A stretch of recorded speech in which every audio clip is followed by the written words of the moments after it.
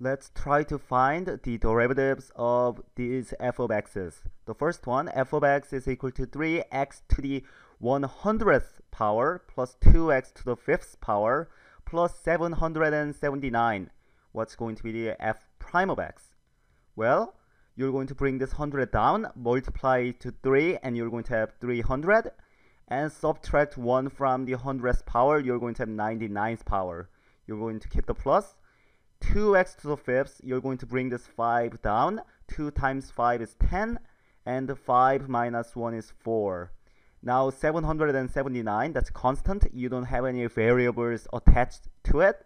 So when you take derivative, you're going to get 0, so you don't have to put anything down for 779. The next one, x to the 7th power plus x to the 6th power plus x over x squared. How you can think about doing this is by rewriting the entire function by dividing each term in the numerator by x squared. X to the 7th over x squared is x to the 5th. X to the 6th over x squared, 6x on top, 2x on bottom is x to the 4th. And x over x squared is 1 over x, or x to the negative 1st power. Well, now what's f prime of x? Well, derivative of x to the 5th power is 5x to the 4th. Derivative of x to the 4th is 4x cubed.